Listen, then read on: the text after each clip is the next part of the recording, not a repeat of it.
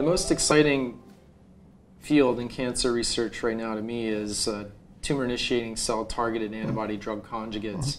So an antibody-drug conjugate combines the best properties of both small molecules and antibodies by taking the potent action of chemotherapy and linking it to an antibody which is targeted, thereby delivering chemotherapy specifically to the target tumor cells.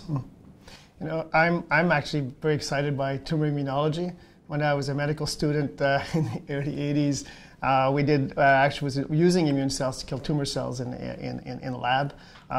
But you know, actually, for 25 years, people tried different ways, going to T cell and B cell, macrophage, NK cell. We have a lot of immune cell types, trying to find them ways to kill tumor cells, and it always worked in a lab, but it never worked in humans, or very rarely.